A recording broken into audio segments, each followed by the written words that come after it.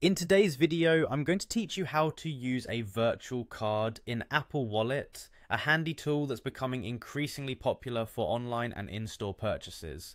Let's dive right into the process and make sure you get the most out of your virtual card experience. First, let's get that virtual card added to your Apple Wallet. You'll want to start by opening your Wallet app. It's your digital hub for all your cards, tickets and more, right at your fingertips. Once you have the app open, head to the top right corner of the screen where you'll see a little plus symbol. Go ahead and tap on that. This is where the magic begins as you start to add new cards and expand your digital wallet. Next, you'll be prompted to choose either a debit or credit card. Since we're focusing on virtual cards today, go ahead and select debit or credit card.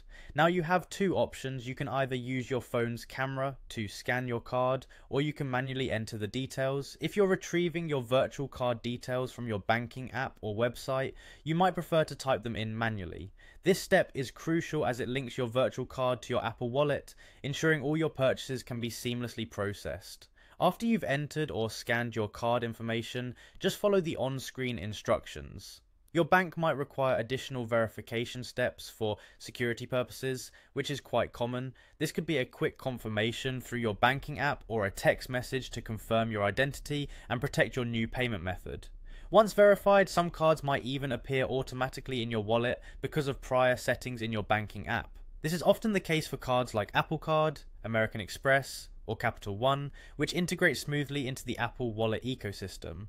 Now that you've added your virtual card, let's talk about using it for purchases. For in-store transactions, all you need to do is double-click the side button on your iPhone or leverage Face ID whenever you're near a contactless terminal.